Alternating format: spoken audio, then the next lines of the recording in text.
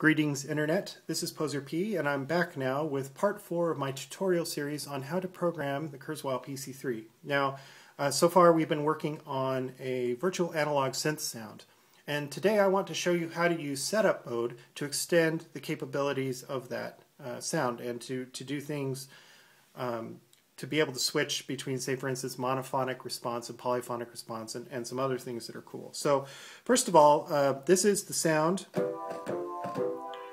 from the last tutorial, and I saved my changes. So this has two layers. It has filter frequency and cutoff, attack, decay, release, impact on the sliders, and I also have an LFO which is assigned to cutoff frequency that can be controlled either by aftertouch or by a slider or both at the same time. Okay, so in order to take advantage of all the controls that the PC3 has to offer and some of the cool things it can do, we want to put this program into a setup. So I'm going to go to setup mode, okay, and I'm going to go ahead and start with 128, the default setup. So we're going to hit edit, okay. The first thing I want to do is I want to pick my program, okay, for this new setup. Now, the nice thing about the default setup is the program is already assigned to play across all the keys. So on my PC361, I got the full key range there. So you don't have to worry about assigning a key range. We're only going to do one zone. We're not going to deal with multiple zones or setting up zones or any of that today. So we'll leave this page as is. Now, what I want to do is I want to be able to, first of all, turn on and turn off monophonic response. So right now, when I play multiple keys, you hear multiple keys. And so I want to be able to turn that on and off so that I can play only one key at a time. So what I'm going to do is I'm going to go first of all to the switch page, all right, or to this programmable switch pages, excuse me, and we're going to pick switch 1. Okay, in order to do this we need to use two common Midi CCs, 126 and 127, okay. 126, I'm going to enter it here, is mono on. So this turns on monophonic response, okay? In order to send, or to do that, I think you just need to send a value above 64, so I'm going to set this to 127. So when this switch is toggled on, it's going to send a value of 127 to Midi CC 126.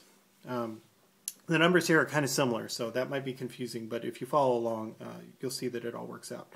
Okay, now what I want to do is I want to send Midi CC 127 a value of 127 to turn monophonic off. Okay, so let me turn monophonic on. You already heard it on there. Let me turn it off. I think you can hear that. What I have going on right now is I can play chords. Now when I hit that switch,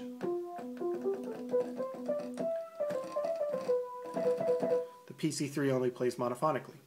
Okay, so let's now go to switch prog 2, or programmable switch 2. This one is going to be a bit different. What I want to do with this switch is I want to be able to turn on and off Portamento.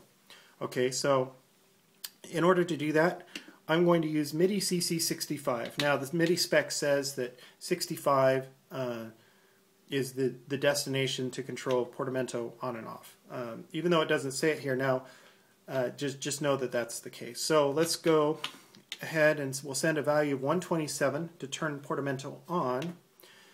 And for the off control, again, I'm going to pick Midi CC 65, and I'm going to send a value of 0.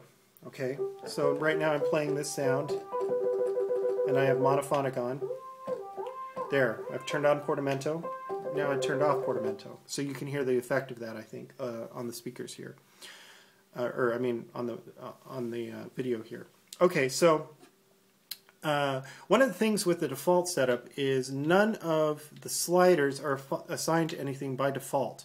So when you're editing this setup, when you start with setup 128, the default setup, you have to set up the sliders. So let me stop mindlessly switching through pages here and find the slider pages.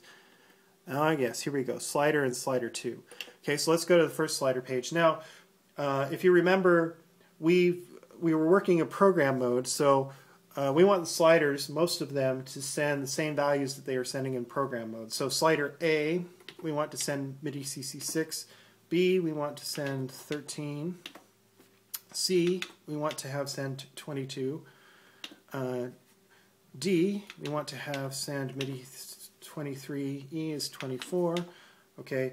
Now the nice thing about the PC3 is you can't see it on the video here, but the Midi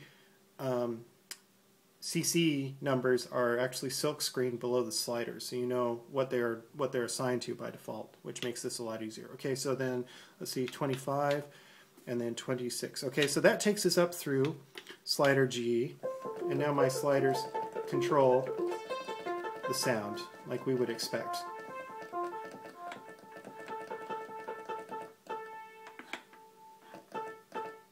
Okay. Now slider H, I want to use this to control Portamento time. Portamento time is defined in the MIDI spec as CC number 5, which in many cases is actually more of a suggestion, especially this day and age of DAWs that use hardware controllers with lots of knobs and buttons. A lot of those CCs are being used for other things out there in the software world. But in hardware keyboard land, generally speaking, most keyboards respect Midi CC5 as Portamento time.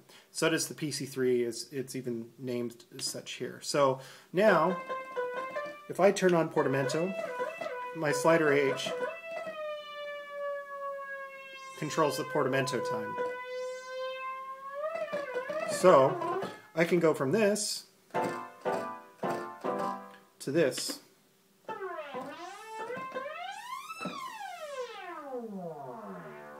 All in the same program, which is pretty cool.